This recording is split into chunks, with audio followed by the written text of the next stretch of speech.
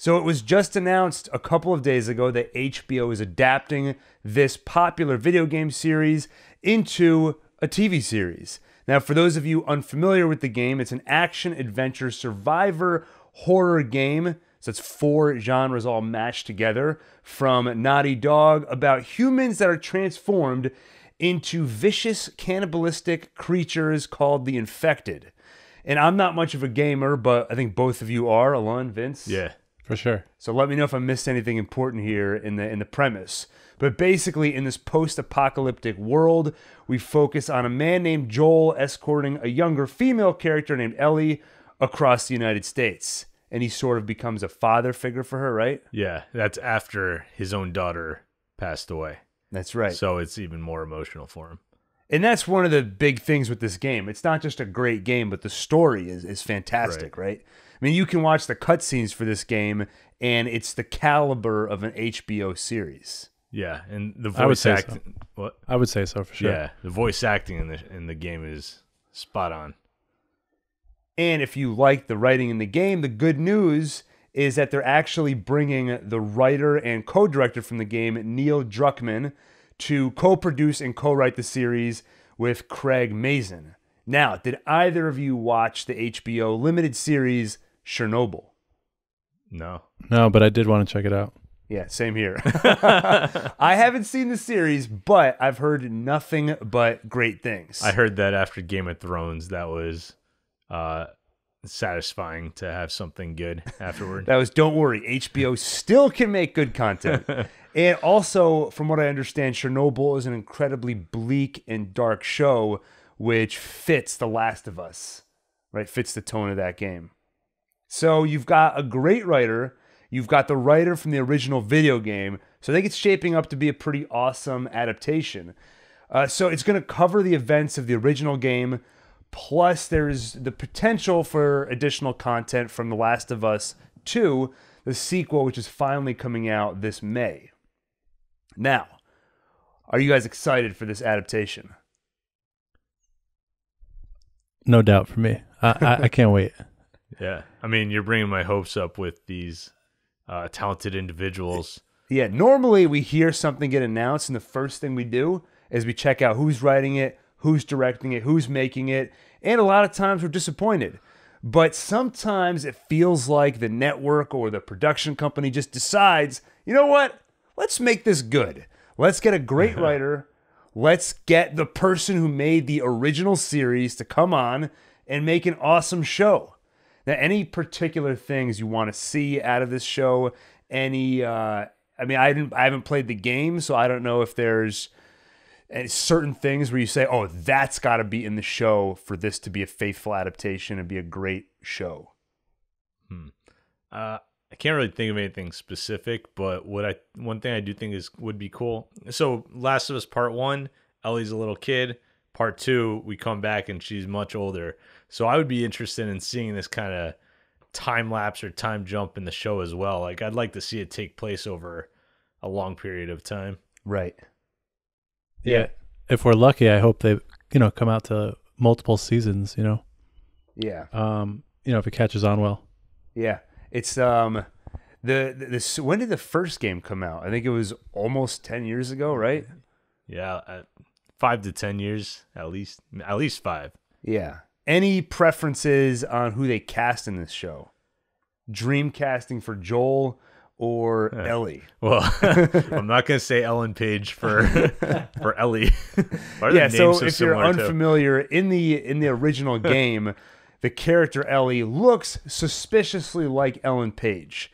And she was actually unhappy about that, right? She was like, I hadn't really given them permission to do that, so it's not very cool. Yeah. And she was there was another game at the same time, or around the same time, that was based on her appearance, and she voiced the character. Yeah, and she did the motion capture and everything. Right. Yeah. Kind of a competing title around the same time. Yeah. So not Ellen Page, and she's probably also aged out of the role at this point. I would say for Joel, I don't know why this was the first actor that popped into my head, but what's the name of the guy from Dredd? Carl Urban. Oh. He's in Dredd. Have you seen The Boys on Amazon? Yes. Yeah, I don't know why. I feel like he would fit the Joel character. I think he could. Yeah. It's a good choice. All right. They should bring me onto this show. Neil Druckmann, Craig Mazin, and Gil from OneTake. Okay, last question. Do you want this to be a straight adaptation where they follow the events of the game closely, or would you rather see them stray? I would rather see them stray because the game was already done so well. Let it be its own universe. We could have something a little different. Or maybe it can be the same, but they're focusing on different parts we didn't see in the game. Or maybe like Walking Dead, where, I mean, this would be the only similarity I'd want between this show and Walking Dead, but where it follows it pretty faithfully, but strays here and there. So it appeals to people that haven't played the game, and it appeals to people who have played it, where there's still some surprises in store for them. Well, I don't want them to change any of like the core parts of the story, but there's things here and there in the game that I don't necessarily need to see replicated exactly the same in the show. Right. Where like when you die and then you redo the level over and over. Yeah. Every time he heals, we don't need to see him wrapping his arm with the whatever it's called, the wrap bandage. Bandage, yeah. Yeah. Which I know all too well because right before we recorded this, I stubbed my pinky toe. So it's bandaged up pretty good right Sorry now. about that. Yeah, it's because I was getting orange juice for Vince. So, all right. Well, any final thoughts on The Last of Us? Oh, by the way, they were for years talking about turning this into a movie. And at one point, Macy Williams played Arya Stark in Game of Thrones, was supposed to portray Ellie. But I think she also has probably aged out of the role at this point because in the first game, Ellie was, I think, 14 years old. Yeah, something like that. Yeah. So do you think a TV series is a better fit than a movie would have been? I mean, how large in scope is the game?